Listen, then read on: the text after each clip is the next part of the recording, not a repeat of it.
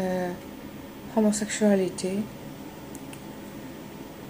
Homosexuality very often happens in convents just because nuns and priests or friars have no choice or option.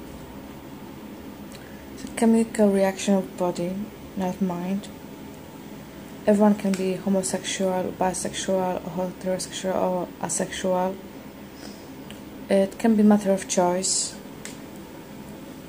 or some opportunity. Sometimes we like to say that it's a sin, but it's never a sin because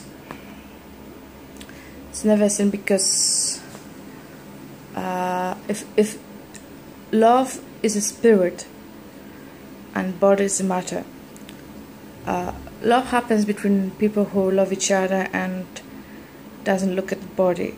We're not marrying body, we're marrying spirit. We fell in love with spirit, soul and mind, not the body.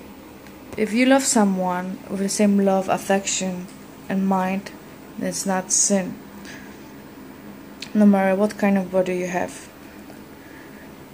Remember, homosexuality is only a sin if you don't love someone, and the same with heterosexual couples.